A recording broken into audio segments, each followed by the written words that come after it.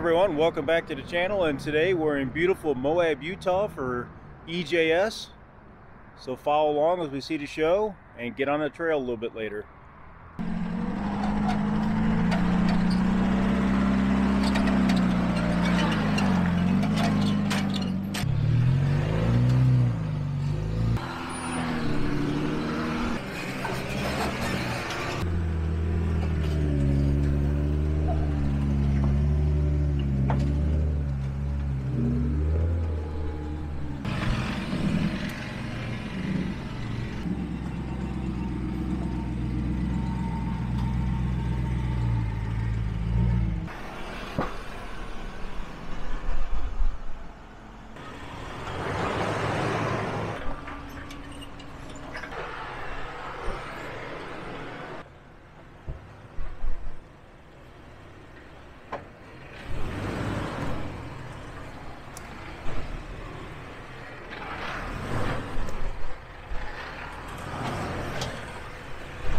Looking good for a line model, Harry.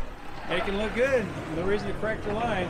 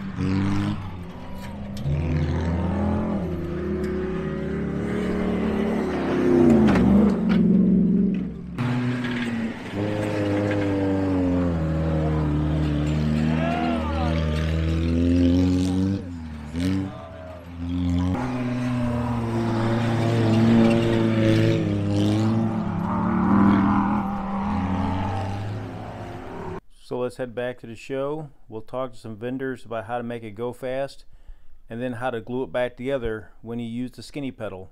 Alright, so we recognize this vehicle quite well. Actually, it's cool. We need to get it put back together. One time that There's big. one they just built. So the show's a little busier. It's about 3 o'clock on Thursday. Got the metal cloak jail. Pretty neat. Pretty nice rack system on it.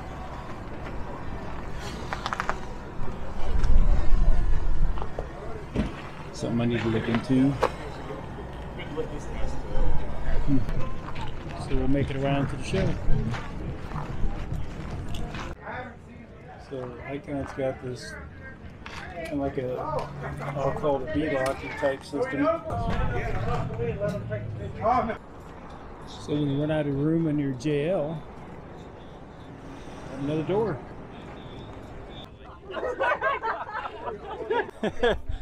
Who's got suits? Well, I like how you're hiding back here. I'm in the front. So we're at the Easter Jeep Safari. We ran into the Light Bright crew. What's up, you guys? What's going on? Hey. Everybody knows who they are, so. And if you don't, what rock have you been living in? No, I'm just kidding. Just kidding.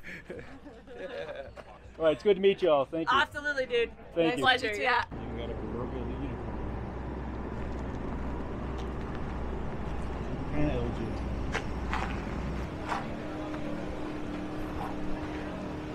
Okay, everyone, so we got Trent from Center Force Clutch here, and he's going to go over the new setup for the JLs. Yeah, so the JL was a real problem child in terms of from the factory. They've had all kinds of recalls and noise issues and technical service bulletins and all that stuff. And so really we had to pretty much start with a clean slate.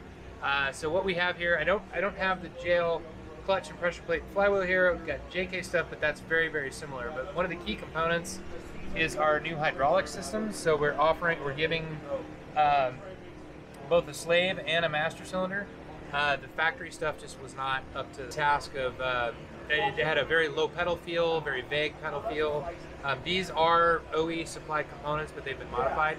It comes with a new line. And then of course we have our inertia flywheel. Again, this is a JK one, but the JL one is very, very similar.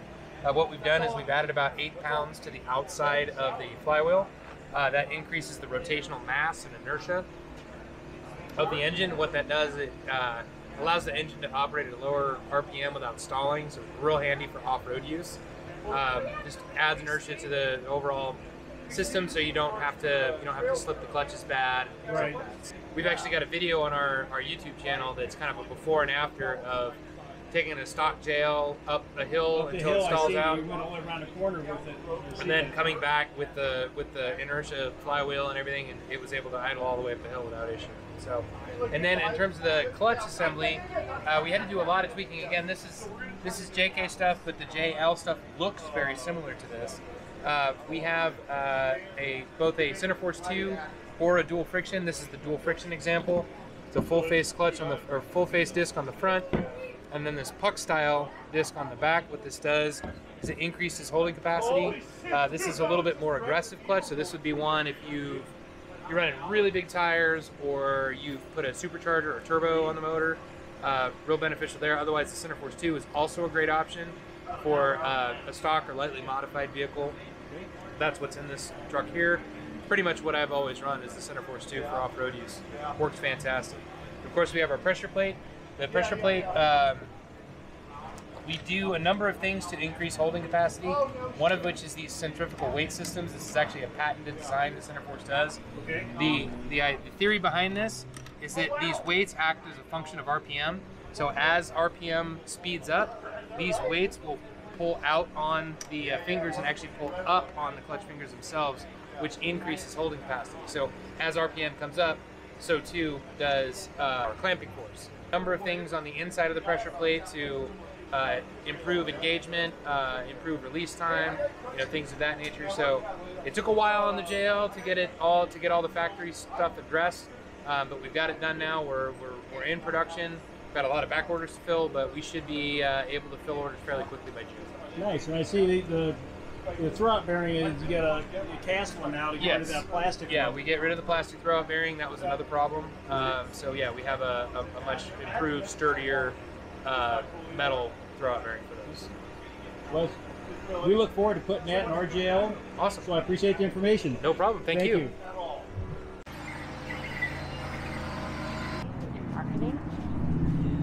So here's that Gladiator Bob we keep hearing about. I know Ralph.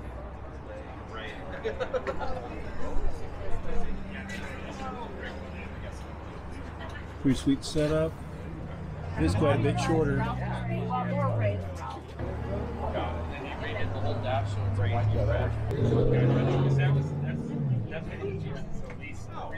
King and Dynatrack.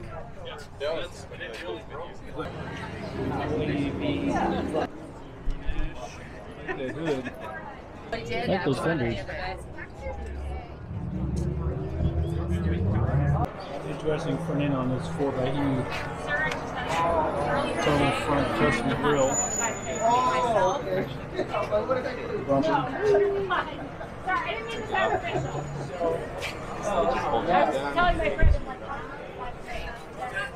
That's 4D by the blue.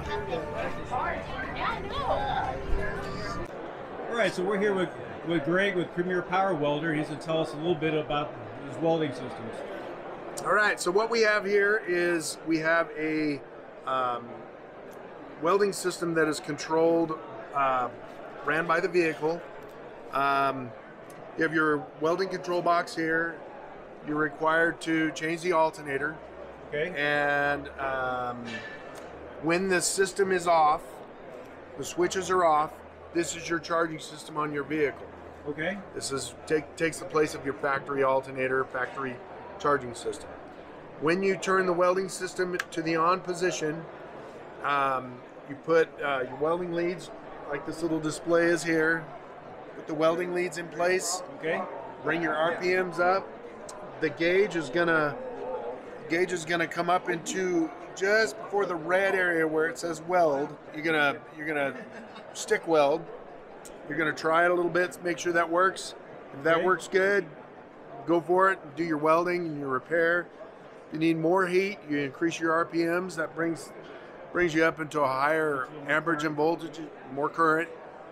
If you need less, you decrease your RPMs. That gives you less current. Okay. And then when you're all done, you idle back down, turn the system off, and hit the trail.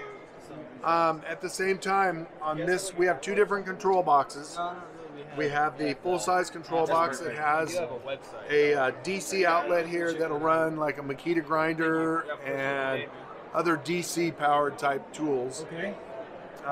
Then we have our other control box, it's strictly just a welder. This has the same ports and all that for the welding leads. Turn it on, do your welding, turn it off, and hit the trail. So. Typically, what size electrodes can you use with the stick? What we recommend is 3 30-seconds. You can use up to 1/8 inch. And we recommend 60-11, 70-18, 80-18, 60-13. So and there's a plethora of different rods to use. Out of position. Yeah, exactly. So lots of different rods. Lots of people, you know, they have their preferences. And absolutely. And then another item that we have is we have a this is a flux core wire feed gun, and this is designed to work with the Premier Power welder. Works absolutely fantastic. It's a point and shoot type. Yeah, point and shoot. It's adjustable, so you adjust the speed of the spool motor. Okay. Then we also have a strictly just battery powered, like an emergency type welder wire feed gun there that runs off of 2 batteries. Okay. And that's about it. We have an alternator for just about every vehicle.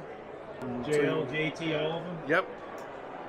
JK, old TJs, CJs, YJs, Fords, Chryslers, Chevys, Got an just about every. you got a fix for it. Yep, just Right. about. So what's the best way for people to get a hold of you? Go online at premierpowerwelder.com is the best place to start. Okay. Well, all right. Well, All right. Do appreciate it. Thank you. All right, man. Thank Appreciate you. it. Thank you. All right. Appreciate it. Yeah. You got the Magneto build you always hear about. It's obviously not a supercharger. Battery pack sitting up under the hood. Jeep has a charging station out here. It's quite large, big old solar powered.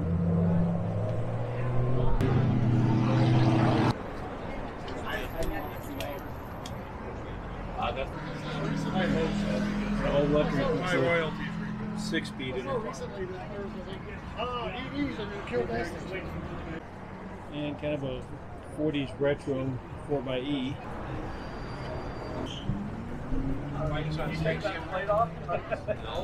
I'm guessing the factory half doors.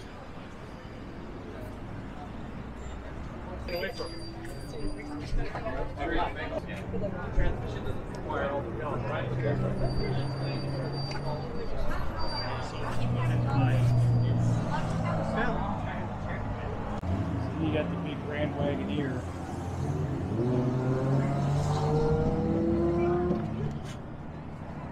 And this thing is plush as it gets. You ain't taking this one out on the trail. You see this thing from the rear. This thing's huge. 3 rows of seating. The rear area's got its own sunroof.